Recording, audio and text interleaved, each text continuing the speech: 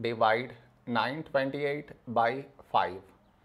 To do this division, we should frame it in this way. 928 here, 5 here. This is your step 1. Next, here we have 9, here 5.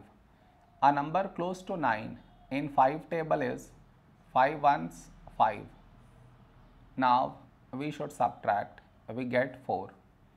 After this, bring down the beside number, so 2 down, so 42.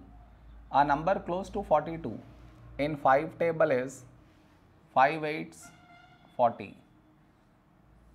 Now we subtract, we get 2.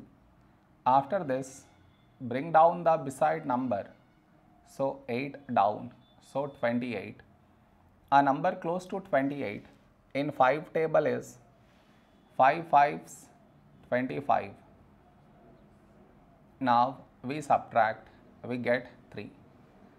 No more numbers to bring it down, so we stop here. This is our remainder, this is our quotient.